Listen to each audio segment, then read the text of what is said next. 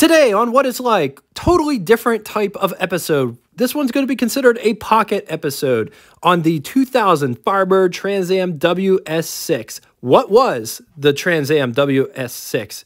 Basically, it was an option that gave you ram air and a handling package. So WS6 does not stand for anything in particular. It's not an acronym or an abbreviation for something else. Like GT stands for Gran Turismo or Grand Tour. WS6 doesn't really stand for anything, it's just a code. It's similar to the Camaro Z28. Anyway, the Trans Am WS6 was marketed against the Ford Mustang SVT, or shoppers could cross-shop with the Camaro Z28. This car is fast, 0 to 60 in 5 seconds, quarter mile in 13.5 seconds at 107.4 miles per hour. Under the hood sits a 5.7 liter, 350 cubic inch displacement V8 pumping out 320 horsepower, 345 foot-pounds of torque. The engine is mated to a 6-speed manual transmission. Base price for the WS6 back in 2000 was $31,540, which is equivalent to you spending $54,363.09 today.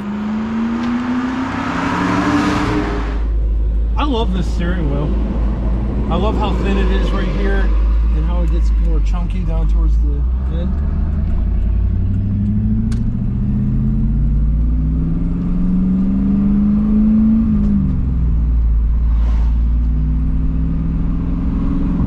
We're going to take it up on the freeway and see how she does. Alright, this is a pull from second gear. I'm going to putt it down here and then hit it. So we're going about 30 miles an hour now.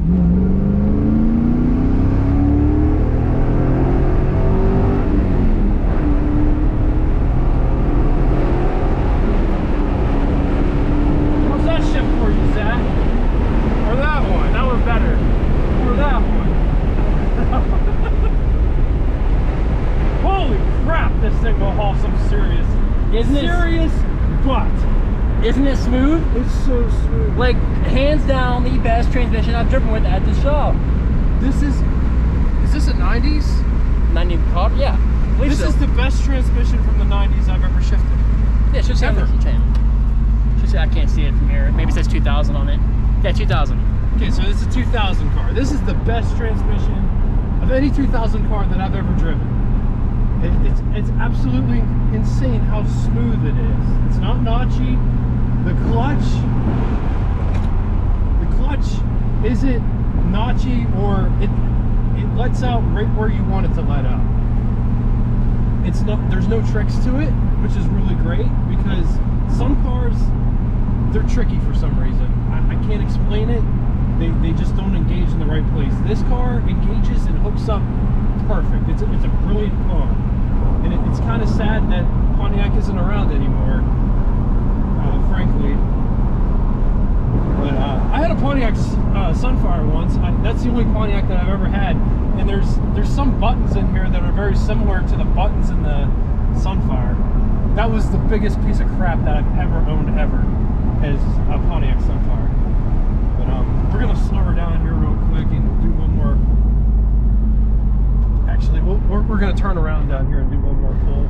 Yeah, we'll just turn around. It'll be easier. Just give it a little bit. And it's such a good transition into third gear. Sometimes you can't find third gear. This transmission's great because it's very natural when you go to put it in another gear. You're not fighting to look for a gear. Like some of the newer transmissions, especially in the Dodge Challengers, driving a new Dodge Challenger, you're looking for where is the gear. There's none of that in this. All right, so we're gonna start from first. We're gonna stop. All right.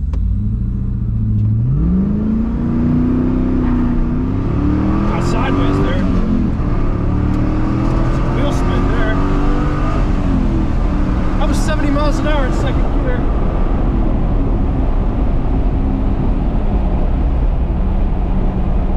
Car's great.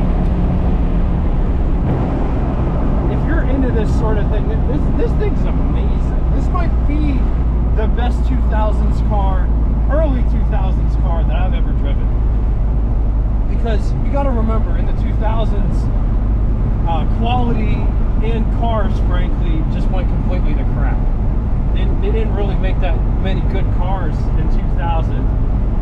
Not in early 2000 anyway. And yes, somebody might say, oh, they made the Ford GT. Don't forget about the Ford GT. Ford GT is a good car, but I mean, I guess they made the Carrera GT and all those other cars, but this is a Pontiac Firebird Trans Am. This car is an exception. This car is absolutely incredible. Before we conclude, I want to talk about this car. Honestly, it's been a week or two since I shot this, and it's still one of the best cars that I've ever driven. It's better than the Cobra, the Factory 5 Cobra that I've driven. It's mind-blowing how good this is. The gearbox is brilliant. It's not notchy. The gears are properly spaced apart. The clutch feel in the engagement is perfect. And I'm not a huge fan of the styling of this car. It's a bit over the top for me. In the interior, there are parts that look like lesser Pontiacs, like I mentioned the Pontiac Sunfire. Lots of cheap plastics inside, but if you can look past that, this is an amazing car. Not only is it fast, but it's stable at speed, and it's also smooth and straight, and honestly, this is one of the most underrated cars of the 2000s. It just doesn't get the credit that it deserves for what it is. All right, now it's time for Name That Tune. First person to give me the correct name of the band as well as song title correctly will have their comment pinned to the top of the comment section. Thank you all so much for coming out and watching this short pocket episode. Tell me what you think in the comment section below, and be sure to hit that like button so more people can see this video in the future. And until next time, until tomorrow, there'll be a full-length video of a 50s car coming your way. But until that time comes, toodaloo!